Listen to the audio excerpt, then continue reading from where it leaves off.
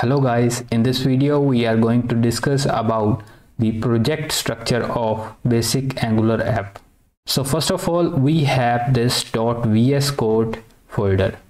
So this folder basically contains the file which is storing the information related to the changes made for VS Code IDE.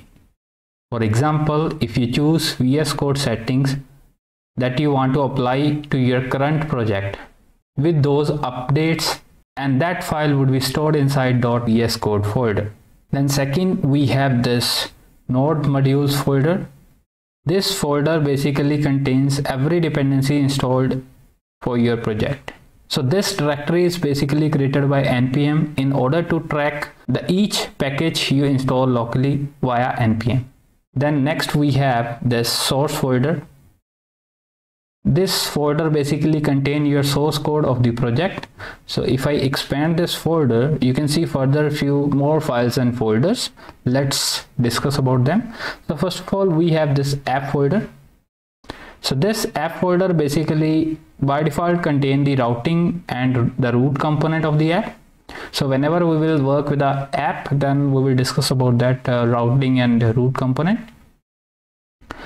Then we have assets folder that contain your static resource files such as icons, images, fonts, etc. So these files are basically directly used by the browser. Then we have this favorite icon.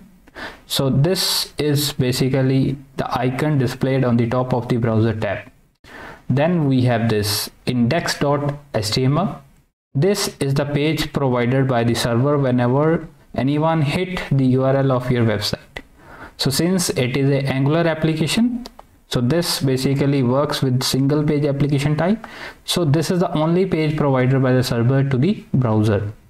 Then we have this main.ts file. So this is basically the starting point of your app. So this basically tell that which module gonna be bootstrapped first. Next we have this style.css. So this is the CSS style file where you can define your global styles. Let's clasp it again and move to this editor config file.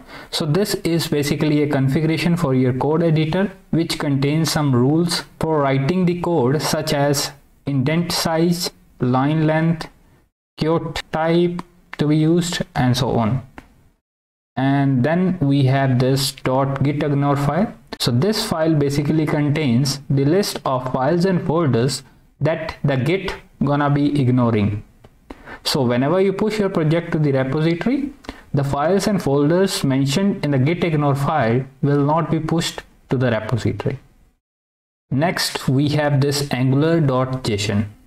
So this file basically contains configuration option for your build, server, and some test tools that CLI use basically.